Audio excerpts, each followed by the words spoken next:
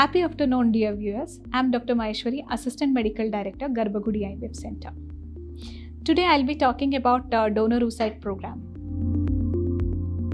So the indications for taking the donor oocytes are: one is advanced maternal age, where the age is more than 35 years, and when the number of eggs are less in the ovary, that we call it as reduced ovarian reserve. Or if you have undergone multiple IVFs where poor oocyte quality is documented, where the quality of eggs is very bad and the embryo quality is also very bad, where they were not able to transfer the embryos. Or if the female has any genetic disease which can be transmitted to the child, which is very life-threatening condition. And also if there is any mutations in the hormonal receptors. So these are the indications for donor oocytes. So in the infertility clinics, when there is an indication for the donor oocytes, they will take the female height, weight, what is her color, skin color, hair color, and also blood group, and all the details will be sent to the ART banks. So the ART banks, they will match the requirement and they will send the donors to the infertility clinics. So all the necessary tests which are prescribed by the government will be done on the donors, and scan will be done, and the number of the eggs. So over there, everything will be checked and injections will be started for IVF. So 10 to 12 days of injections will be given for the donors, and once the eggs are of good size, so under anesthesia, all the follicular fluid will be aspirated and the number of eggs obtained will be checked and their quality will be checked, and the recipient husband's sperms will be injected to the eggs.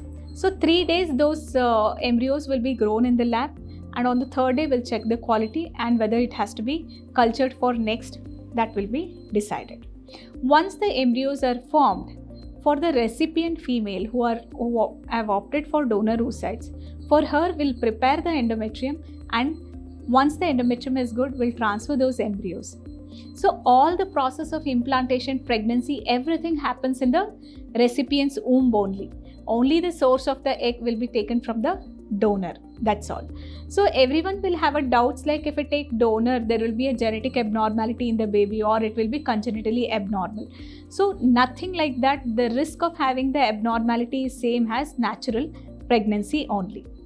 So, and also so many will be thinking like, if we take a donor egg, the child will look like a donor or it will look differently.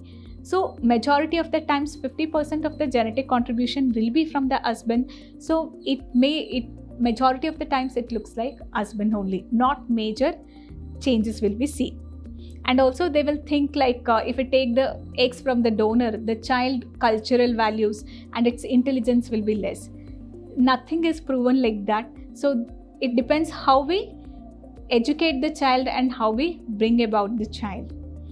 So if you have any concerns about donor oocytes, come, take an appointment and discuss with us. We will clarify all your doubts. If you want some more information, subscribe our channels and press the like button. Thank you.